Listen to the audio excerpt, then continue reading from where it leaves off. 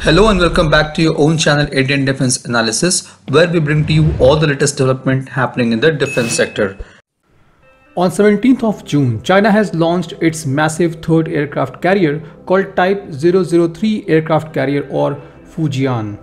Fujian is also a province on the southeastern coast of China. What makes the aircraft carrier special is that it uses an integrated electric propulsion IEP and electromagnetic catapults, whereas the previous Chinese aircraft carriers were conventionally powered and launched aircrafts using ski jump. It is the first aircraft carrier to use CATOBAR system and electromagnetic catapults, as well as the first supercarrier to be built outside the United States.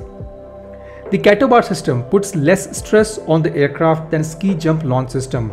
With the use of a catapult, the aircraft carrier will be able to launch broader variety of aircraft, with the help of which China will be able to do its power projection at a greater range. These catapults will also allow aircrafts deployed to carry more extensive loads of weapon in addition to external fuels. The EMALS system offers a range of advantages and increased rate of sorties.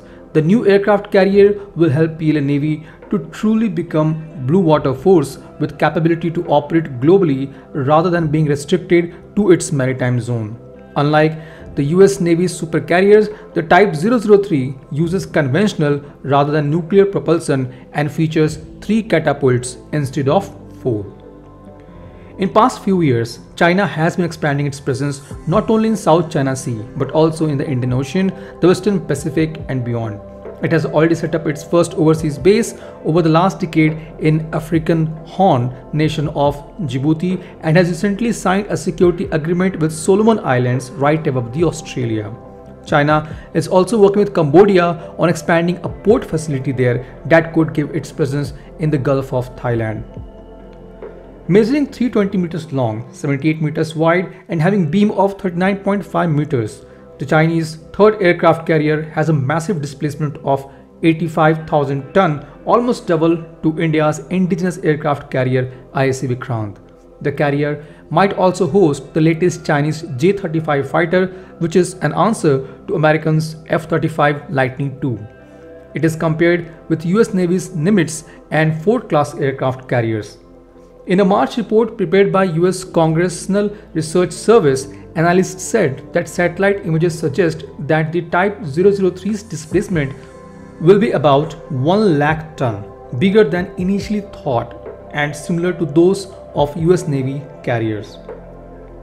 As per a few reports, the aircraft carrier can host 40 fighter jets plus propeller-powered transport and AWACS aircraft such as KJ-600. The aircraft will now undergo series of sea trials and expected to enter service by 2023 or 2024. This was today's update. Please let us know what is your views about these in comment section. Feel free to post your comments and suggestions about any topic related to defense sector on which you want to hear from us. With this, I would like to say goodbye and Jai Hind friends. Please like and subscribe our video if you have not done already.